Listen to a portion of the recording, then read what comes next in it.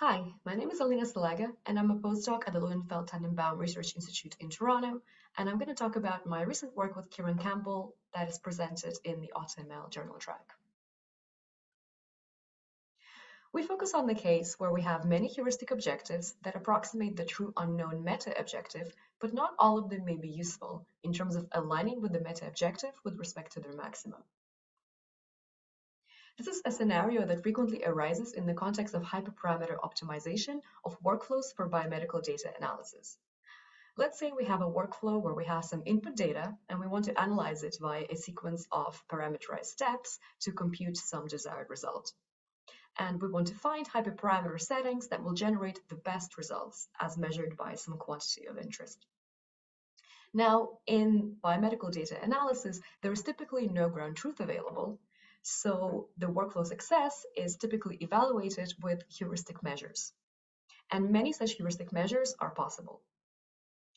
For example, if our workflow is a clustering workflow where we want to take some cells and cluster them based on their gene expression profiles, then we could evaluate whether our clustering or our results are successful by turning to some unsupervised clustering purity metrics or to metrics that incorporate some of our domain knowledge.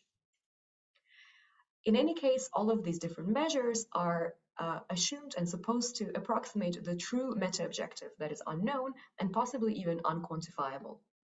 Because in the context of biomedical analysis, it might represent a very complex question, such as, did I find biologically meaningful patterns in my data? And because we're dealing with real data, unexpected experimental failures in the data generating process can sometimes render objectives that we have chosen uninformative. So in this cartoon above, we have a couple of objectives, and the first one doesn't really inform us which parameter values we should choose, so we could really discard it in our optimization procedure. We address this with our method that automatically infers which objectives are useful to guide optimization. And we do this by letting the user express preferences over the functional form of the objectives. We introduce a concept of desirable behaviors, which describe practitioners' expectations about what a useful objective should look like. And these behaviors are computed using the posterior of the surrogate function. And then our multi-objective Bayesian optimization method automatically concentrates on the region of the solution space that maximizes useful objectives. We do this by building on the random scalarizations approach introduced by Perea et al., which is designed for scenarios when the user wants solutions from a subset of the Pareto front and not the entire Pareto front, which is quite commonly arising in real-world applications. And this approach acts on the scalarization function, and specifically its weights. So a scalarization function S lambda is parameterized by weights lambda and combines objective values at every location x into a single scalar. And so what this approach does is it defines a prior over the scalarization weights, P of lambda, that is specified by the user, and it determines the desired region of the Pareto front.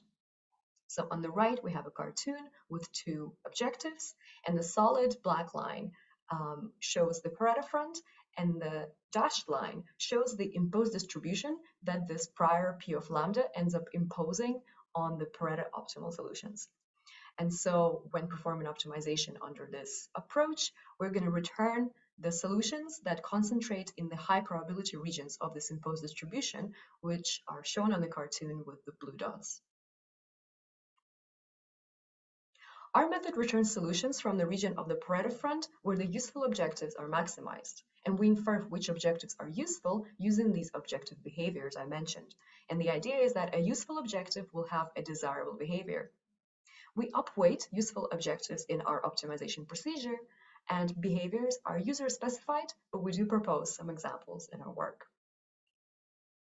Specifically, we propose 3 examples, and the first one that we call explainability basically favors objectives that explain the data well and have lower observation noise. The second one, interobjective agreement, favors those objectives that agree with other objectives. And the final one, maximum not at boundary, favors those objectives that contain their optimum within the user-specified parameter range that we are performing the optimization within. And so our algorithm has the following steps. We define a set of behaviors, and in our work, we use the 3 behaviors I just introduced. We then condition the distribution over scalarization weights on the objective behaviors. So we ended up with a distribution P of lambda given the calligraphic B, where the calligraphic B is the set of all behaviors across all of our heuristic objectives. We also define the objective weights lambda k for each of the k objectives to be binary, where value 1 indicates that that objective is useful and 0 indicates otherwise.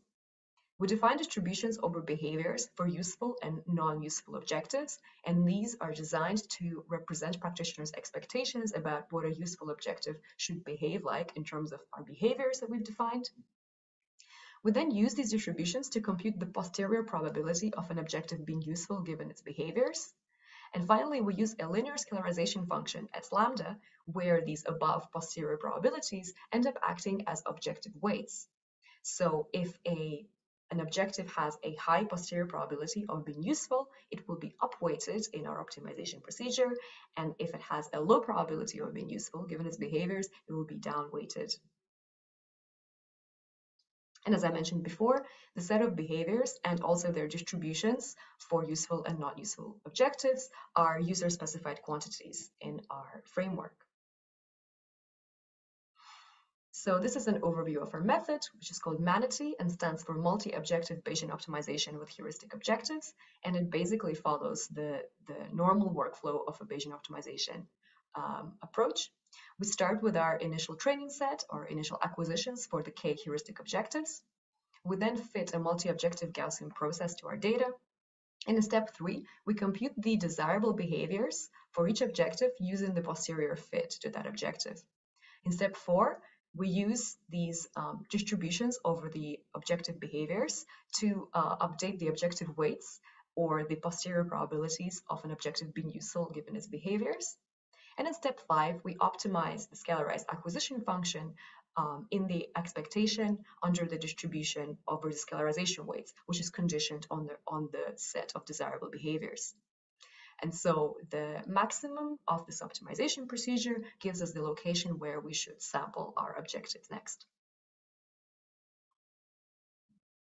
In our work, we showcase our method on 2 hyperparameter optimization problems for real biomedical workflows. Specifically, we optimize a normalization cofactor for imaging mass cytometry data analysis, and we optimize the proportion of highly variable genes for single-cell RNA sequencing data analysis. And we compare MANATEE to 2 simple baselines and 3 state-of-the-art existing methods. And these methods are ranging in terms of both their approach, for example, hypervolume-based approach, uncertainty-based approach, or approach based on random scalarizations, and also the setting for which these methods were designed to perform well. For example, specifically designed to work on noisy objectives or being efficient to scale to many objectives. In these benchmarking exercises, we had access to expert annotations that served as ground truth for our evaluations, and we used a range of different metrics to show that MANATEE either outperformed or performed comparably to these existing methods. So in summary, our method is designed for scenarios where many objectives are possible, but we do not know upfront which ones are going to be useful or informative for optimization. In our framework, a practitioner defines desirable behaviors and what these would look like for useful objectives, and they define these only once at the beginning and do not participate during acquisition. And our method infers which objectives are useful based on behaviors learned from the posterior fit and guides optimization towards maxima of those objectives. And our specific contributions are the fact that we introduced the concept of behaviors computed from the posterior fit, suggested examples of those behaviors, inferred objective usefulness via the posterior probabilities of being useful for objective given its behaviors, and constructed objectives and applied our method to real biomedical workflows. Thank you for your attention and see you at our poster.